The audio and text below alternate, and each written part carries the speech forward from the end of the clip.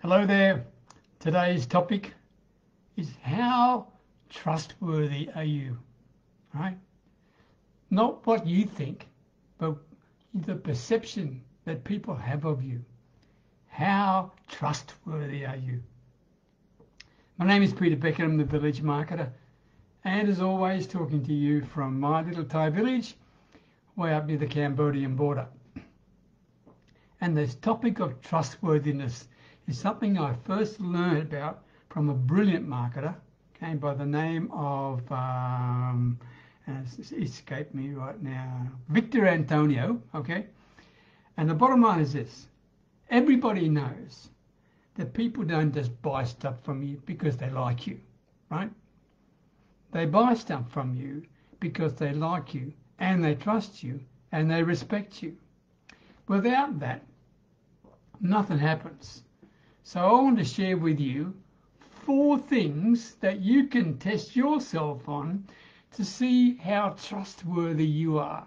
Now, I'm not saying you're not trustworthy, but it's the perception of your prospects and the perception of your existing customers is the key.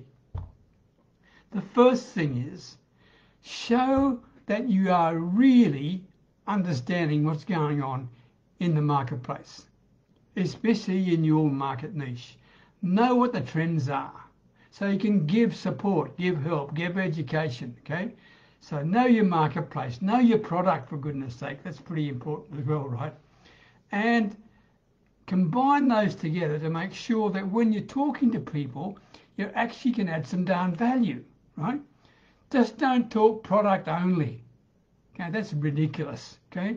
Talk about trends in the marketplace for them. Talk about a range of things that maybe the potential customer may find helpful, and it positions you as an authority.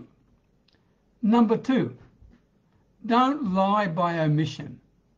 Now, you and I both know there isn't a single product or service on the market, offline or online, that's perfect, right? They're all got flaws in them, somewhere, somehow, okay? What I don't want you to do is to lie by omission. Be honest. In other words, share the stuff that works, okay? Share the stuff that works. But at the same time, make sure you also share what doesn't work, the limitations it's got. Because if you don't do that, it's going to come back and bite you in the butt. Sure as eggs, all right? So don't lie by omission. Number 3, be direct. Now, I don't mean be rude, but what I do mean is this: have the intestinal fortitude to accept the fact that customers aren't always right. And you need to say, Mr. Customer or Mr. Prospect, that's not correct. Okay? Just don't let them roll over you. You've got to believe in yourself enough and done your knowledge enough and done your research enough to know what the heck's going on to say, woo, you're wrong. You're way out of kilter. So when you think about that, okay, it's not what you sell. And it's not even how you sell. It's more why you sell. This is what is going to create the trustworthy factors in you. If you are just lying, selling right to make money, sure as eggs, sooner or later you're going to come undone. Sooner or later people are going to see you for what you really are. Sooner or later you're going to cut some corners just to make some cash, because that's all you're interested in, making money. The why you sell has got to be more than making money. Making money is just a means to an end, for goodness sake, right? What's your purpose? What's your mission? What do you really want to achieve? What impact do you want to give on the world? Because that's what your sales results should lead to. If it's just money, I can tell you for sure you're in trouble.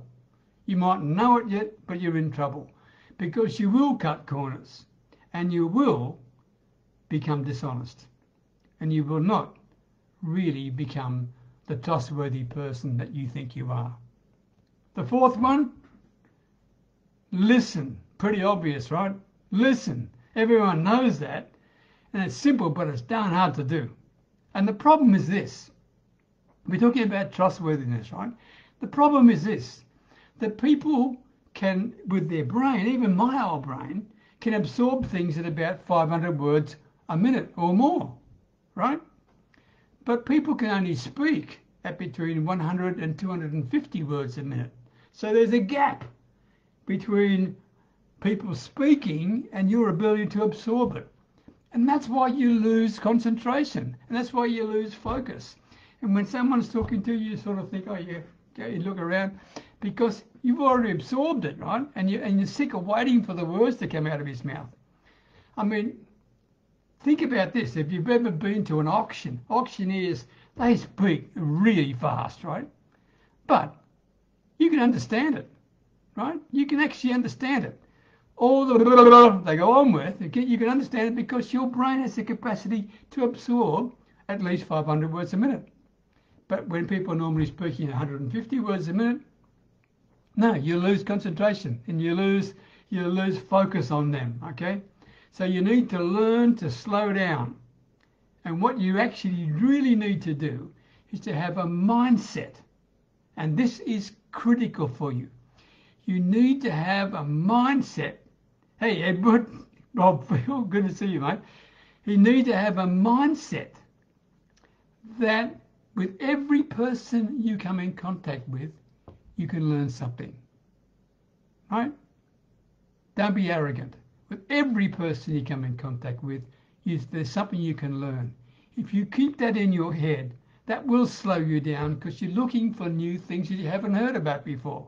And that will make sure that you listen carefully. So there's the 4 keys, right? Critical keys. Here's what I want you to do now. If you're not sure about your trustworthiness, and I'm not expecting you to admit it, right? Okay? But if you're not sure about the perception you give to people, first of all, I've got a PDF for you. It's called Listen, Learn and Lead. Okay? If you're interested, send me a message. Message me, right? LLL. Listen, Learn and Lead. That'll help you. Secondly, if you feel like this video could help other people, share the darn thing. I would love you to death for doing that, all right? So there you go. Until next time, I hope you found that of value. Please make sure that you do not ever assume that people trust you. You have to earn it. And when you earn it, then you've got to keep it. And that's not easy either, right? There you go. All the best. Talk to you soon. Bye for now.